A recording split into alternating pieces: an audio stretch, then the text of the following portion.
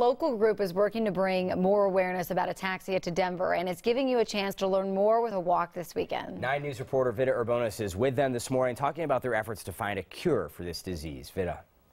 It can be misdiagnosed as MS and even misconstrued as alcoholism, but awareness is actually on the rise here in Colorado for ataxia. Joining me this morning to talk more about it, we have Charlotte Depew. She is a leader of the Denver Ataxia Support Group, along with Leslie Schick with the Haven House, whose son also has been diagnosed with ataxia. Thank you for joining us. Thank you. Thank you. So tell me about ataxia.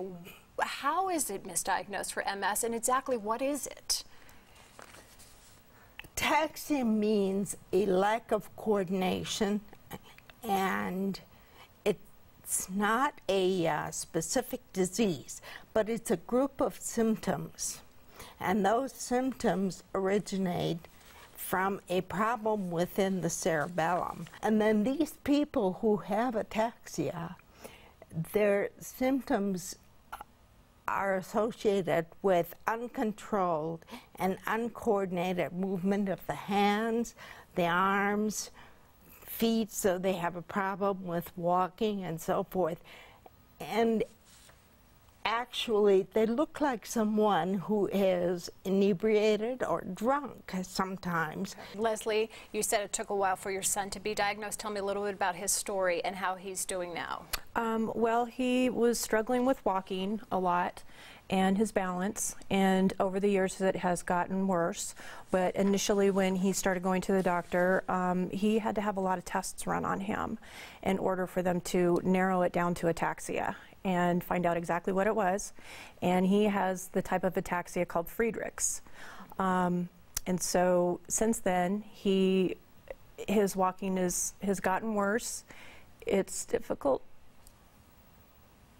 to watch him. I'm sorry. It's okay. It's okay. Take your time. It's got to be hard as a mom. It's your baby.